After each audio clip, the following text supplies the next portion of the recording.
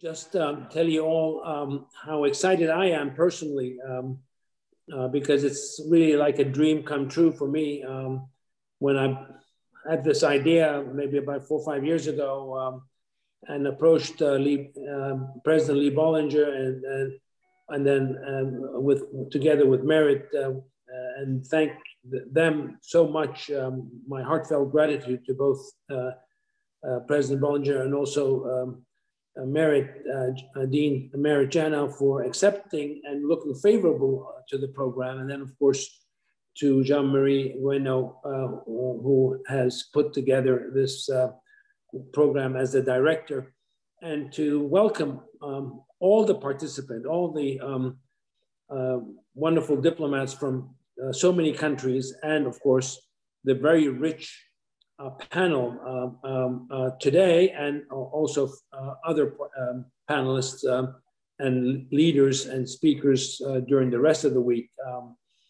And all throughout my career, living across and working across 4 continents over 40 years, I've always believed that you needed to bring together what I term the golden triangle: government, business, and civil society leaders together to solve this big, large global societal problems of the world that lead to conflict. And as so rightly Dean Janow said, conflict is on the rise, unfortunately, in the world. Conflicts are on the rise, and all kinds of conflicts, not just political conflicts, but economic conflicts, financial conflicts, urban conflicts. They're all conflicts are on the rise. And so whatever small dent we can put into the rise of conflicts through a program like this, bringing together diplomats, creating a relationship between them, and also letting them learn practically from leadership from business, government, and the civil society that is present in these panels on their experience on how they have resolved conflict. I think it will go a long way to making a difference. And any small difference that we can make, I know will make the world better for the next generations to come. So once again, thank you all for participating, for being here, and for your leadership that I know will make a big difference this week. Thank you. We are certainly seeing increased competition between China and the United States, and a new ideological struggle between the principles of authoritarian state capitalism and democratic free market capitalism. But this is not now and need not become a new Cold War. At the present time, China and the United States do not represent an existential threat to each other. Continuation of their extensive economic ties and a benign geopolitical environment are essential if both countries are to achieve the economic growth and prosperity that each has promised to its people.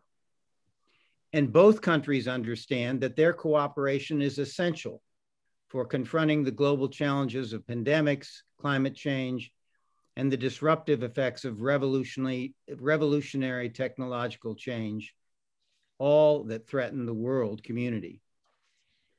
But neither is this a new bipolar moment for the international system. The past 2 decades have seen not only the emergence of China, but the consolidation of Europe as an economic powerhouse, a renewed global role being claimed by Russia, the rise of India as a major power, the emergence of influential middle power states like Japan, South Korea, Brazil, Turkey, Israel, Indonesia, Iran, South Africa, and the increasing importance of the regions of Southeast Asia, Africa, and South Africa. This is not quite the multipolar world wished for by some, given the dominant global roles that will continue to be played by the United States, Europe, Russia, India, and China in particular. But many nations are in a position to insist that their interests and perspectives be taken into account, and to make use of the various international and regional organizations that have emerged in the last several decades to do so. In parallel with developments at the state level, as Jean-Marie pointed out, we are seeing the diffusion of power away from the nation states towards non-state actors that have an increasing role in the international system. For good, in the case of civil society, the private sector, philanthropic groups and universities, or for ill, in the case of terrorist groups, traffickers, cyber criminals, and nationalist extremists. These new actors have leveraged their influence through the explosion of the internet, the emergence of the new media, proliferation of new channels of communication, and new technologies like cyber and artificial intelligence. All these developments make for a much more complicated world than we've seen in the past. One of the several unintended consequences of globalization was that it threatened people's identities and their sense of social comfort. The social churn that industrialization, that urbanization brought, created fertile ground for the rise of new authoritarian leadership in both advanced industrialized countries and in developing countries, whether it's China, India, the US, multiple points in between. And they rely on nationalism for their legitimacy. They've built personality cults while making expansive promises, which they haven't kept yet. And it's much more difficult for these leaders to do the bargaining, the negotiating, the compromising, the give and take that diplomacy requires for a peaceful resolution or management of disputes and conflict. And the result is that, as you said, events do drive these leaders into ever more difficult positions. I'm not sure that the so-called sophisticated calculations of professionals ever actually drove the decisions that politicians made in our countries. I wouldn't make, but I think the problem is that we're in a world between orders. I think Steve described it very well. We're not sure where we're headed, with leaders who seem unable to articulate a vision of where we should go. It reminds me of Alice in Wonderland. You remember, if you don't know where you're going, any road will get you there, which maybe is a good way of describing where we are. But more seriously, I think the best description of our situation in the Indo-Pacific, at least, is Chisa's phrase of a hot peace, not a cold war. If it's still a peace and not war, it's probably because the disparities in power are still relatively great, because nuclear weapons, weapons of mass destruction are spread through Asia, from the Mediterranean to the Pacific, from Israel to Korea, and because all governments have been diminished by the COVID pandemic and are internally stressed. So yes, it is a much harder life for diplomats today, and I'm glad that I retired when I did. We are indeed being driven by events, and that increases uncertainty, it increases risk, and it worries me considerably. I'll stop there. US-China relations, I think China is very confident today, in what I call triumphalism. And the general notion in China is that China is rising, the United States is declining, or the East is rising and the West is declining. And so that's why China should be more assertive and more vocal in expressing itself internationally. And I also argue that since 1949, when the People's Republic was established, the essential concern of China about international relations is the Western interference, especially US interference in China's domestic affairs, trying to sabotage or undermine the Communist Party leadership. It is a notion, consistent notion since 1949, starting from the Korean War to the Vietnam War to the Tiananmen storm in 1989 to a lot of recent things like Xinjiang, Hong Kong, and Taiwan. These are thought to be China's internal affairs. So US interference in those affairs indicate that the United States is a hostile force, and we should guard against these Western political interference or influences, including ideological influences. So I think starting from there, I think China is dominated by its concern about its domestic order. And the United States, on its part, is more concerned about international political and economic advocates. The United States is not very much, until recently, the United States was not very much worried about its own problems. So in the past, China was more acceptance, showed more acceptance to the international order advocated by the United States. And the United States actually respected China's internal order.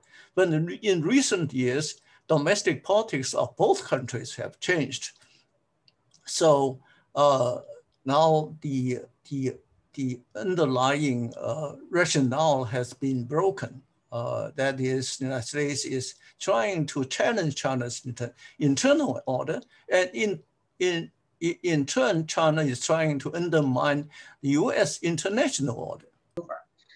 Biden came into power, we were all thinking about a domestic agenda. It was clear that what he wanted to focus on was very much COVID, the economy, racial issues in the United States, but very quickly, the international system or foreign policy kind of landed on his desk. Some more willingly, some, with some areas less so. If Iran, Israel, Palestine, China, Russia, of course, withdrawing from Afghanistan and all that. And we don't have a real clear Biden doctrine in the sense of understanding the priorities. I think this is still in progress.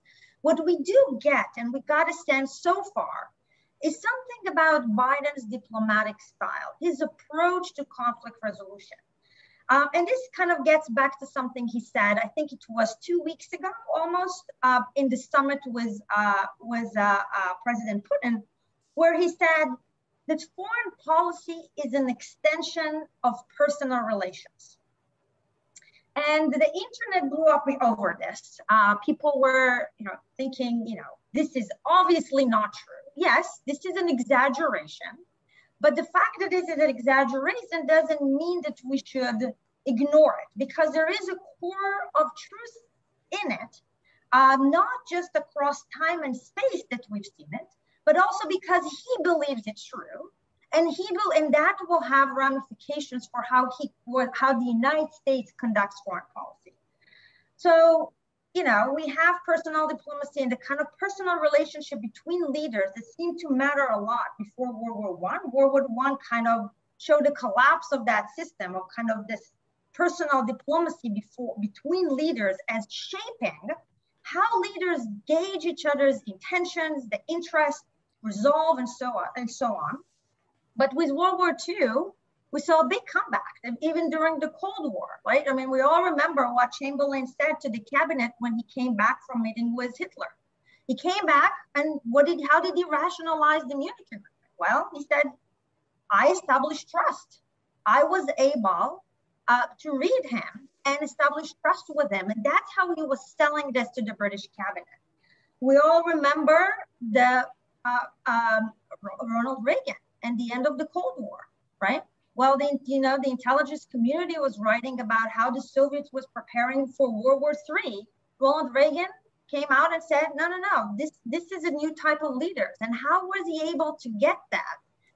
Through this personal interactions. And we see this very, very clearly also with Biden so far.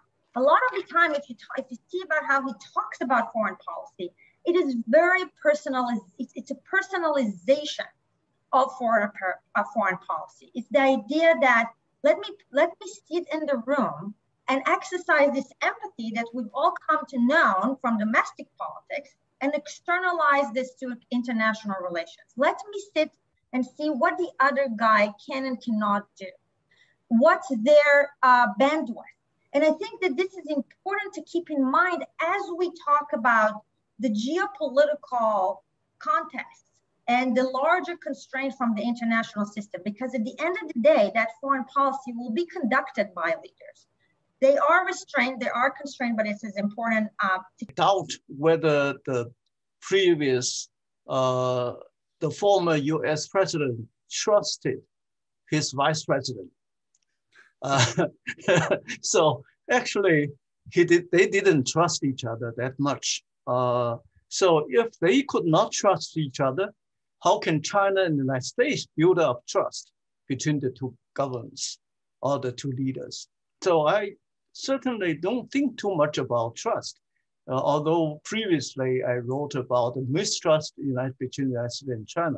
So I think probably the more essential question is that without trust, how can we understand each other's positions? To put yourself in the shoes of other people and then know what they are thinking about, not trust them. But so that is still lacking between the United States and China, and still lacking between China and India. For instance, how much do we know India? So maybe we don't trust India, but how much do we know the diversity of the Indian culture and the population? If we don't know very much about India, that is out of the question. I mean, mutual trust cannot be built up on that. Another point I want to make is that in democracy, in democratic societies, you don't trust each other, but I think you can engage each other in open debates. The problem with authoritarian states is that we don't necessarily trust each other, but we don't quarrel with each other. For instance, between the United States, between China and the Soviet Union in the 1950s, we talk about solidarity, we talk about unity without any problem. But suddenly, all of a sudden, in 10 years of after the People's Republic of China was established, China and the Soviet Union quarreled openly, and finally they fought a war. So I think the historical lesson is that when we have a problem, we openly discuss the problem, and then we try to solve the problem rather than hide the problem behind the scenes. That's my point. Thank you. Shankar, do you want to say a word? Yes, please. I just want to echo what Jesus said about the importance of knowledge and understanding each other, because trust is a very hard thing to get to. In most of these systems, both internally, and democratic systems are competitive internally. So trust is not necessarily the first thing we build up, no matter how much we might argue and discuss and talk things through. But it's even more difficult when you have two very different systems at work, like between India and China, for instance. But there have been periods when India and China have been successful in managing their differences, not in resolving them, but in managing them. And for me, that came from actually understanding each other's point of view and the conviction that the other person would follow their enlightened self-interest. Can I trust him to follow his rational self-interest? And is there enough overlap with my self-interest here for me to work on? I mean, it's a sort of Venn diagram, as it were, of overlapping interest rather than fully understanding each other. Because, I mean, one of the things I am convinced of is that we in India don't understand China enough. We don't study China enough. And I think so. I'm just echoing what Jisa just said about the need to actually study each of these difficult relationships and to understand where the partner is coming from. We don't do enough of that. I know we're all committed to it verbally, intellectually. All diplomats will say our job is to build understanding and so on. But that's not what we spend our time doing, honestly. So I'm probably an outlier here, but let me answer the question this way. I don't think nations trust each other. I don't think that's the right way to talk about it.